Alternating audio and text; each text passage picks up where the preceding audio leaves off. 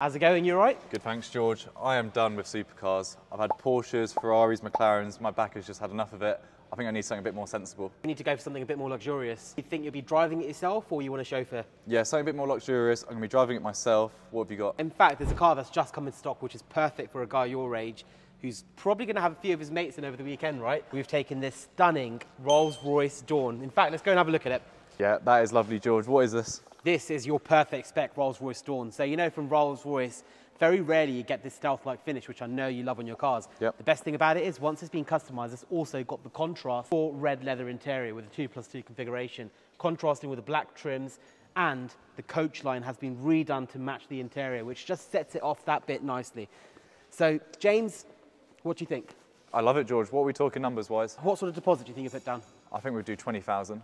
20,000 down, I can get your monthlies to roughly 1750 a month. 1750, and when can I take it?